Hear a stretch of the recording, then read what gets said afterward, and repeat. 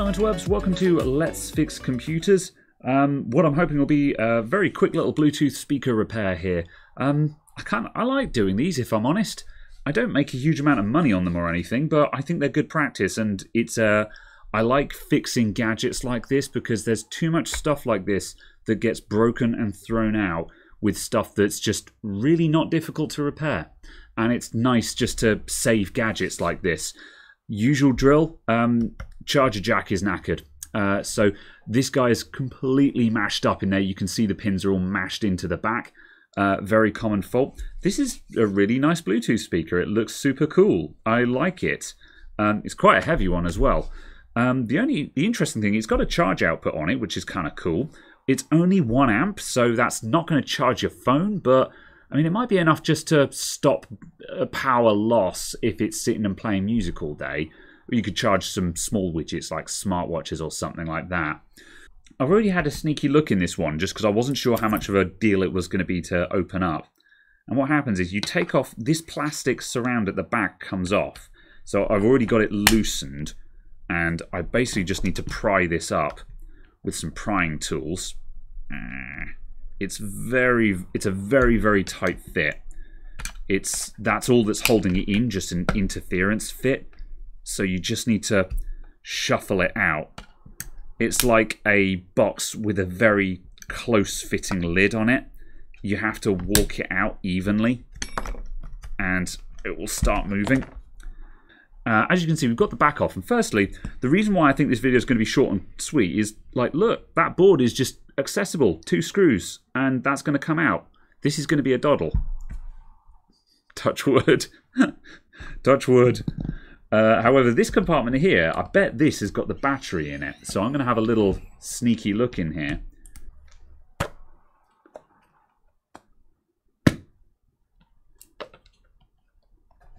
There we go. Got a nice little connector at the bottom. There we go. Oh, it's a 7.4 volt. Oh, fair enough. Okay, that is that's high. That's bigger than I gave it credit for. However, I like the design of this because, as you can see, it's actually very modular and very well. Actually, I'll leave that disconnected because I can. It's easy to take out the bits that you care about, while the rest of the speaker enclosure remains sealed. I'm not saying that this was made to be repaired, but this is something that is not, at the very least, it's not something that's been designed to be irreparable, which is, I feel like, a small blessing these days. Alright, can we get this guy out?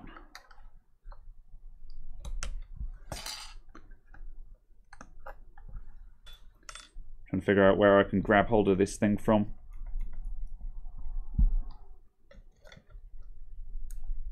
Ooh. You know, I might speak... Oh, I think I spoke too soon. There's this cable here and that wider one at the back. And the wider one at the back has no slack on it. You can see I'm actually already straining that, trying to pull out the connector. How are we going to get that out without breaking it? Oh, we were doing so well! I'm rapidly wanting to take back all the praise I've just given this thing. Okay, right. Let's go in deeper. We have some screws here, so I guess we're going to undo some screws and the front of the enclosure will come off. And that will give us access to more. Okay, well, for a moment I thought this was going to be like a 5-minute video, but I don't think it is now. Let's keep going. I feel a screw down here. I'm now wondering if I should have started this video now because I'm sort of doing this between other jobs. Because I thought, oh, this will be a nice quick one.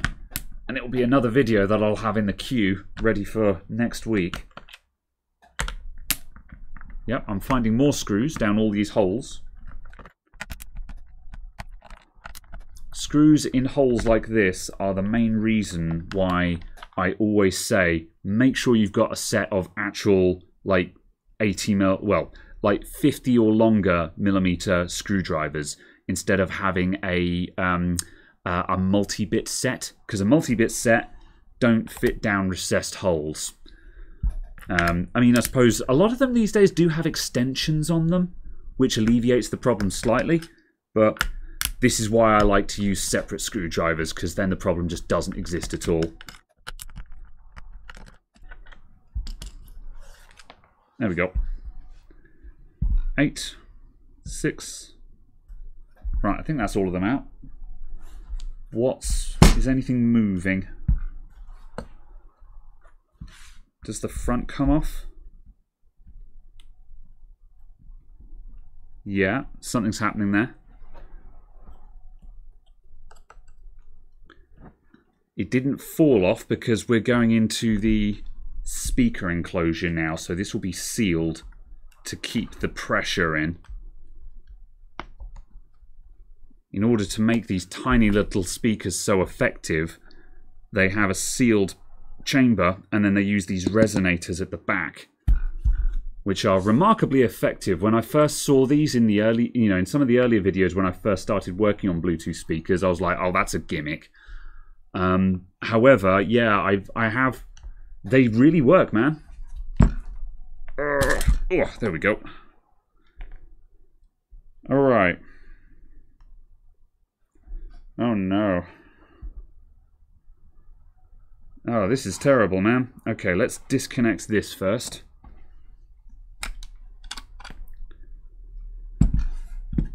God, look at the size of those drivers. Those are some big, chunky boys. This thing's probably awesome. Massive heckin' things. For the size, anyway. I don't know if this thing's any good. It might not be. It might be crap. It's heavy enough to be good, though. Weight is usually a good sign. Right. They have hot glued that wiring completely to seal it. I mean, I guess I can do the same thing, but it means I'm going to have to dig out all that hot glue, because that won't come out without breaking. I mean, I guess that's the only way to seal it, but that's such a pity, man. I think they wanted to make something that was serviceable and modular, but they kind of didn't. I think then they were just like, oh, well, there's a wire going through there, so it needs to be sealed. But then, like, this one isn't sealed. So, I mean, it's got a seal around there, but why couldn't they have done the same thing over here? And, oh well. I don't know. I don't know if that's an interesting thing or not. I think it's kind of interesting. Let's see what we can do about this. So, let's disconnect that cable from that end, if I can. Ugh. And pull it out from there. And I can disconnect this one as well.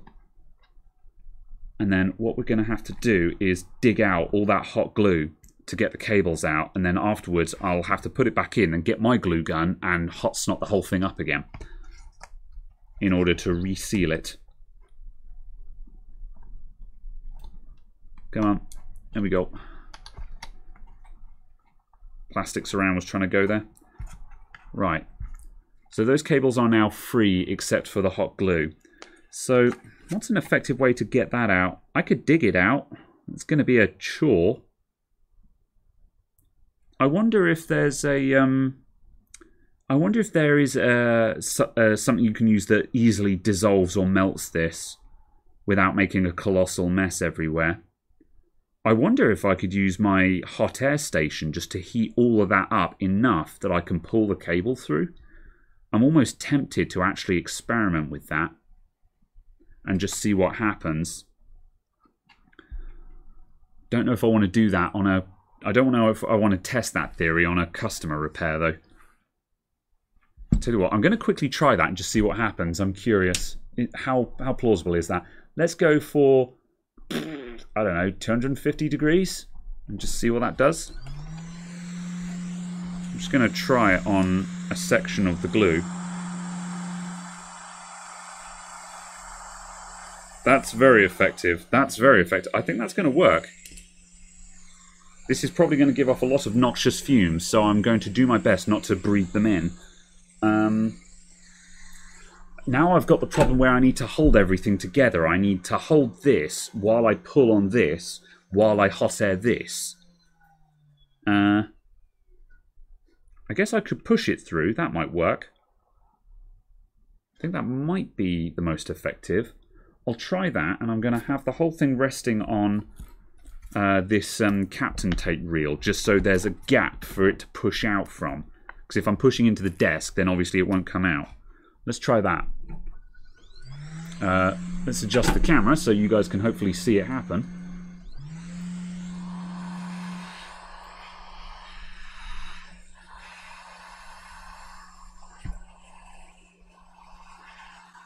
Yeah, we're melting the glue like a treat, but it's not pushing through. So I need a better way. I need like an actual proper bench vise or something like that, something big. But I don't have a big vise. I've only got a tiny little vise for holding little things.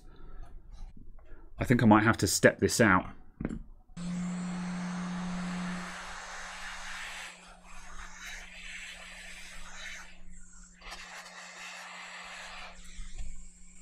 That'll do it.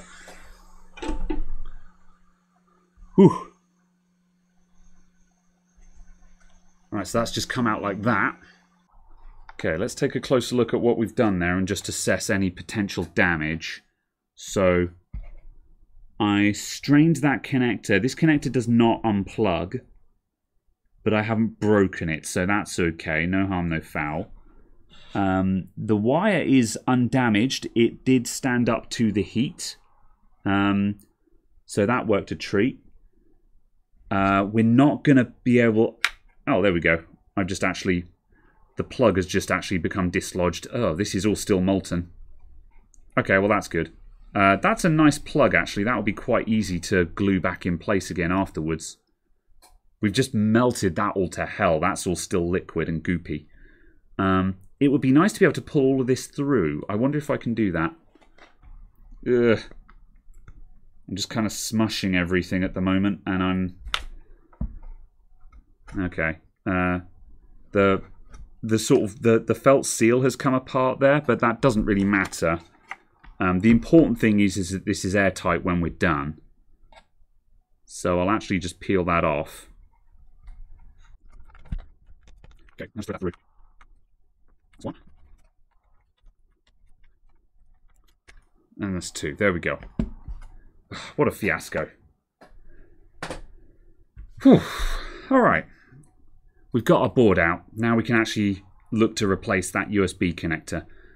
We haven't damaged any of this, so this is good. The only challenge will be when we put it all back in and we've got to reseal that. I'll put this seal back in, and then basically we'll just get the hot glue gun and just go across the whole thing. Because that's basically what they did in the factory. Right, I've got this guy all viced up. We're at a slightly weird angle just because when I come in with the hot air, I want to dodge the auxiliary jack and this connector here. So I'm going to come in at this angle. So let's get the hot air going again. This time I'm going to go up to 400 degrees, which should be adequate. And I need a pair of tweezers. And we're just going to heat and then lift that guy out. Preferably without destroying it in the process, just so I can see what kind of connector it is. Here we go.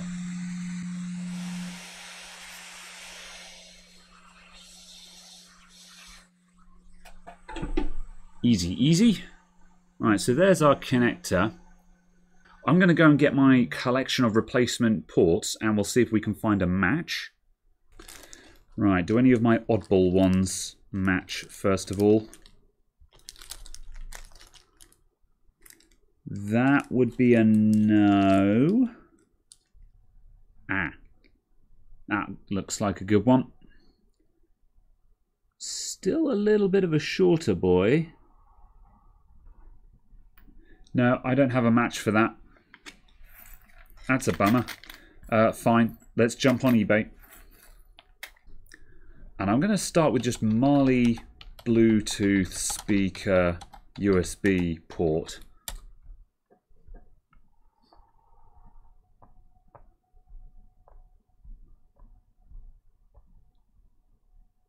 There we go. That's not advertised as being for the Marley, but it's come up and the picture matches. Sometimes you need to know the technical term for what you're looking for. And sometimes if you just ask the search engine what you want, it'll tell you straight away. That's it. That's blatantly it. I'll buy 2 of them. One for the repair, one for a spare in case I cock it up, and also the other spare I can put into my collection in case we get another one of these. That'll do. Alright, we're back, and I've got some new USB ports, and we now need to clear up these holes and tidy up the pads. So in an ideal world, we want to have some nice clear holes so I can just drop the new USB port in, and then I've just got to touch it all up with a soldering iron. So this is always the difficult bit for me. I'm going to try and use my desoldering gun. My regular viewers will know that my desoldering gun has been broken lately. However, I have fixed it. There were loads of really helpful comments in the last video where I mentioned that my desoldering gun was blocked because I was trying to get a new nozzle for it. That didn't go very well. However, in the end, I drilled it out. I bought some 1mm drill bits and just drilled out the blockage, and that worked a treat. So this guy should be back in the land of the living now.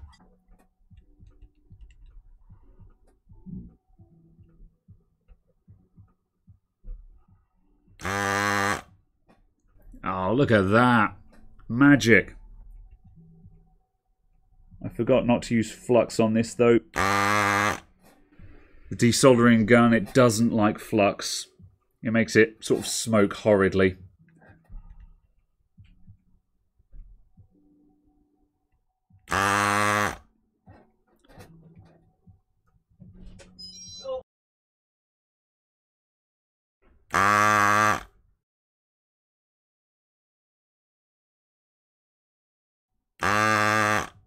Doesn't matter, that worked a treat though. Look at that, that's fantastic. Right, now I'll warm up the soldering iron. We'll just touch up those joins there, and then I can just drop my new USB port into place. So if you don't have a desoldering gun, which if you're DIYing you probably don't, then your next best friend, in my opinion, is probably to try and find yourself some decent quality solder wick. My solder wick is a bit crap, and so it requires a bit of method to use, or you can hot air him. It is entirely possible with blocked holes just to put the USB port in place, hot air it, and just get in and out before you melt the port. But again, for that reason, I always recommend buying a couple of replacement ports just in case you mess one up. So yeah, when you're making videos like this, it's difficult. I have to decide, who is this video for? Because if I were aiming at professionals who have lots of soldering equipment, they already know how to do this. So I guess they're just watching for the pleasure of watching stuff get fixed. If I'm making it for DIYers probably don't have lots of equipment, which is why I try to avoid using exotic equipment when I can. But at the same time, I don't know. Sometimes it's also good just to demonstrate what's out there, I guess. Make of that what you will. Right, so here's our replacement port, and that should just drop straight in there now. Yeah, look at that. So, I'm going to flip this over. Let's see. I'm going to touch up just one of the anchors from underneath, I think. Because if I flip it over, it'll fall out. So I'm just going to get in some solder on one connection just to hold that in place.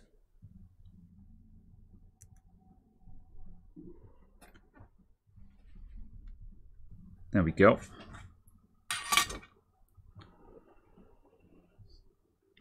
Right, now we know that that is dead straight and it is flat on the board. So I'm going to turn this around now so I can get to the back. Whoop. And it's a little bit awkward to get onto the back of this port because we've got these cables coming up here. It would be nice to remove those, but they don't unplug. You actually have to desolder them, which is exceedingly inconvenient. So I'll now swap out to my pine sill, which has got a BC2 tip on it. So we've got the small boy tip now to go onto there. So let's warm this guy up. Alright, let's get a little bit of flux in there.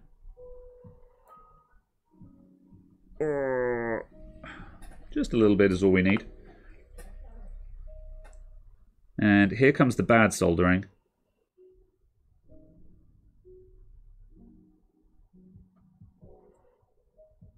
Try not to melt these wires. This is fairly straightforward because I tinned those pads, so I should just have to reflow this all now.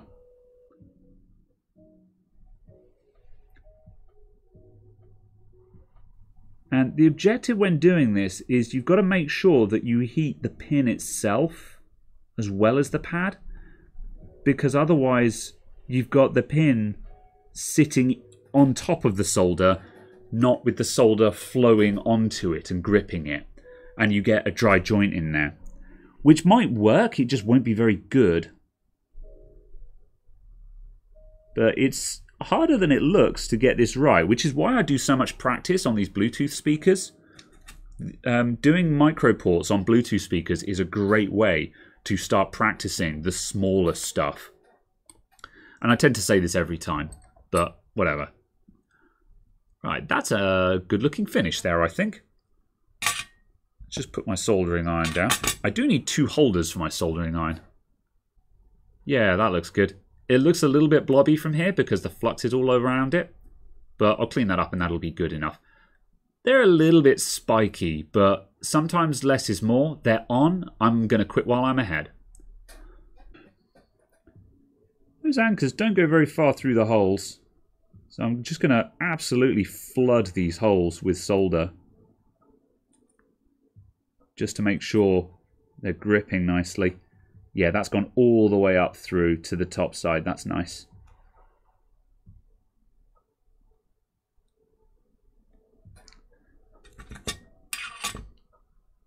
So the only failure mode for this will be if the center pin gets mashed again, not because we've torn it off of the pads.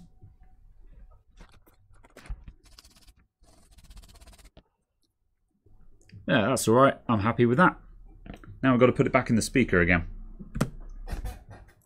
So I will... Which way round did this go?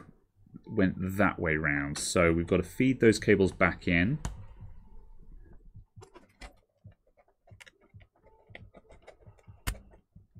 There. Everything has got remnants of hot glue on it and it's sticky and horrid and there.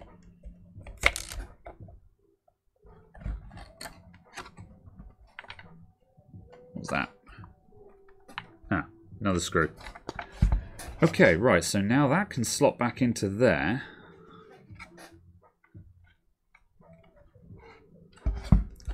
And these guys stick up here. So I'm going to go and grab my hot glue gun so I can get that warming up. So if we stick that bit of foam in there, that fills most of the gap.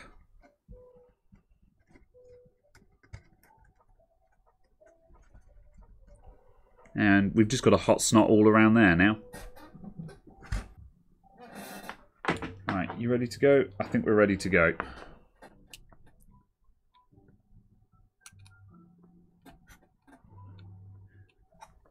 Doesn't need to be particularly neat and tidy, this.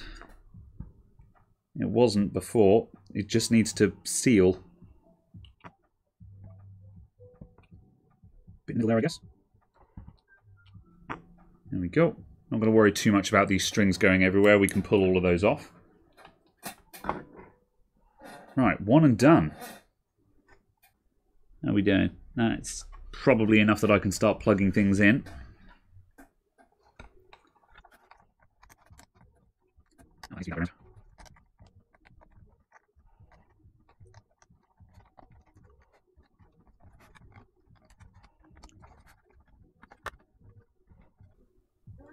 So, which way round did this go? We've got 2 pegs there, 2 pegs there, so that goes that way up. What say you now? Boink. There we go. We have a charge light. And it is pulling current. So that is pulling 800 milliamps there. In case anyone's curious, this is a cool thing I've got here. It's by a brand called AO Coda, and it's got a XT60 jack at one end, which you can plug hobby LiPo batteries into, and it gives you a USB output. So it basically turns any hobby battery into a power bank. It's not very good because the screen is not very verbose and it's only got a one-button interface. But so it's a bit janky, but also it's kind of neat just because it means that if you have a couple of LiPo batteries kicking around, you can convert any one of them into an instant power bank. And for some hobby batteries, that might actually end up being quite a large power bank you have on hand there. Good, that is charging. Let's turn it on. Powering on. Powering on. That sounded very muffled. Not surprising though. So I'll just leave that sticking out slightly. So this should sound positively awful. I will pair it to my phone.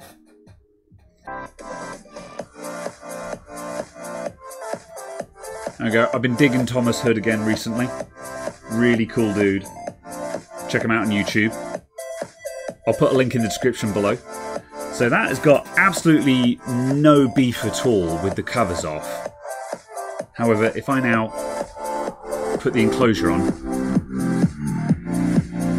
Did you hear that? That was amazing. It's almost like sound engineers know what they're doing. That's super cool. Alright, it works.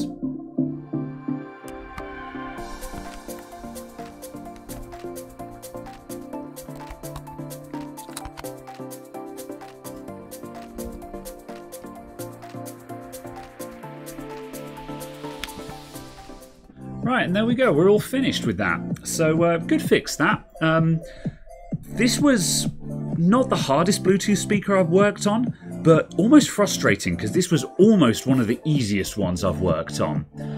So it could have been good. It's an interesting design, though. I just wish they'd make these modular so you could fiddle with them and put bigger batteries in them and stuff like that. I think that'd be really cool. But whatever, I hope you guys found that interesting. As always, my support links are down in the description below for my Patreon, Discord, Twitter, and Instagram. And I will see you guys in the next video. Thanks all. See you soon. Bye.